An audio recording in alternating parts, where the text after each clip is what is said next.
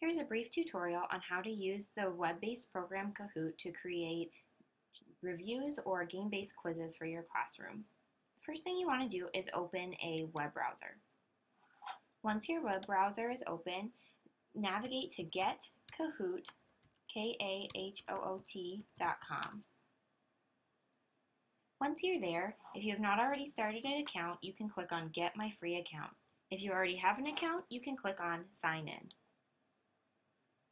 Once you're signed in, you have an option to create a quiz, create a discussion, or create a survey. For the purposes of this video, I'm going to create a quiz. You start by giving the quiz a name. Once your quiz is named, you can click Go.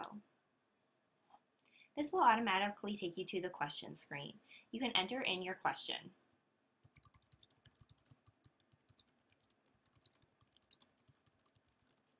Once your question is entered, you can either choose to enter in an image or enter in a video. The video is in experimental mode, and I have not had a lot of success with it, but certainly feel free to give it a shot. To insert an image, you can just choose a file from your computer.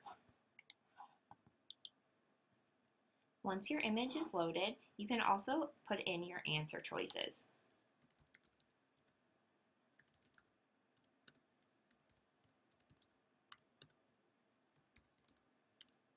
Once your answer choices are in, you choose the one that is the correct answer by clicking on the box below. This is all you have to do to enter in one question. Notice here you can either choose to assign points to a question or choose to not assign points to a question. So if perhaps you want to give your students a few practice questions before you begin, you could always do a couple with no points assigned. You can also change the time limit depending on your classroom. To add another question, you can click here. To copy the same question, you can do that, and you can also delete a question. Once you have all of your questions entered that you would like to for your quiz, click Save and Continue. This will take you to the finishing touches of your quiz. You can choose the language, and you can also choose whether or not you make your privacy settings public, which allows other people to use your quiz and search for it, or private, which means that you will be the only one using your quiz. If you choose to make it public, you can create more information by putting in the audience, the description, and tags to allow people to better find your quiz.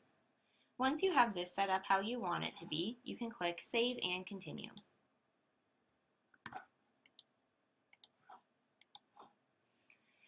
Here it allows you to give your quiz a cover image.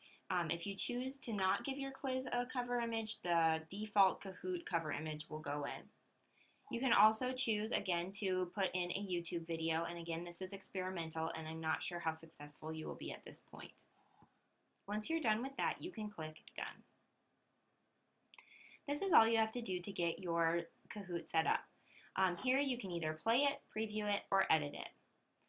When you're going back to your class, you can always find the quizzes that you have made in the My Kahoots tab right here. You can click Play, and it will begin launching your game. Here you can choose some different customization options, such as whether you want to display the game pin throughout the whole game, whether you want to do instructions, and so forth. You can also click on advanced options for a few more different things that you can do. Once you have it set up the way you want to, you can click Launch. At this point, you'll want to make sure that your computer screen is connected to an overhead projector or a classroom TV so the students can see.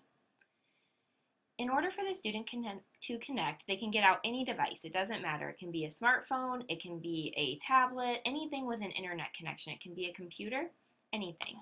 So they go to this web address here, kahoot.it, and then they enter in their game pin.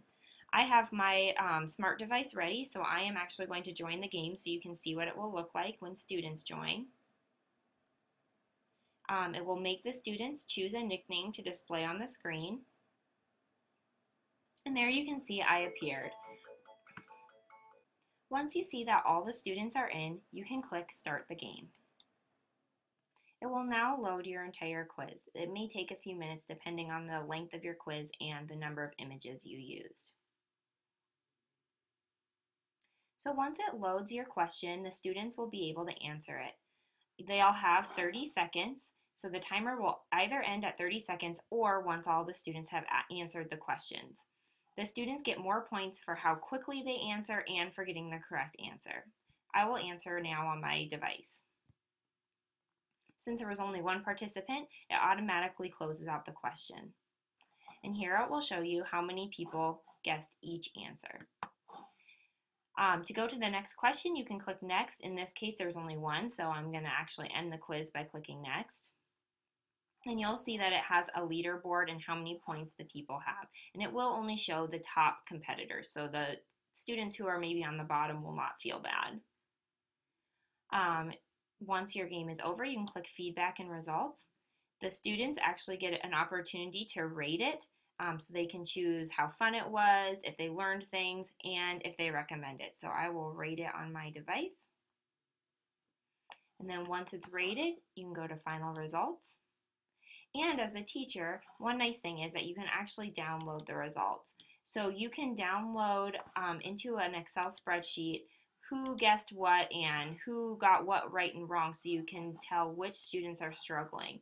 So here you can see my student name, Stephanie, how many answers I got correct, how many I got wrong. And if I had more questions, it would actually list all the questions and tell you what I answered. So this allows you to tell which students maybe need some extra help. So this was a brief tutorial on how to use Kahoot, but feel free to contact me if you would like an in-person demonstration. Thank you so much.